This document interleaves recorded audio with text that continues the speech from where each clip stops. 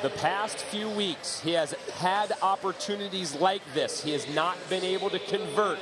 JB has talked himself about the frustration and how frustrated he has begun to become with himself. It will all be washed away with the ride here. Meanwhile, Silvano Alves, he's powerless. All he can do is watch, and he will find out how close JB Mauney will come with this ride. If it's more than 82 points, he will move to the lead, but you can figure every point at this point of the season matters. Western Way has not ever been ridden. So, will the bull from Twisted Creek Ranch not only give him the round win and the event win, or will it merely be a buck off and another chance that falls by the wayside? Well, Western Way is going to should be to the left right there in the gate, really fast. The thing that I hope JB doesn't do is think too much.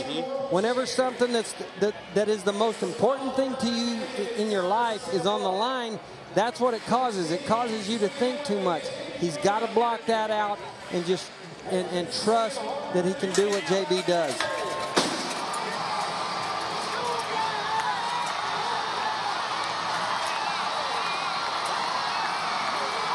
He's got the ride. It's in the judge's hands. You have to figure it's more than 82.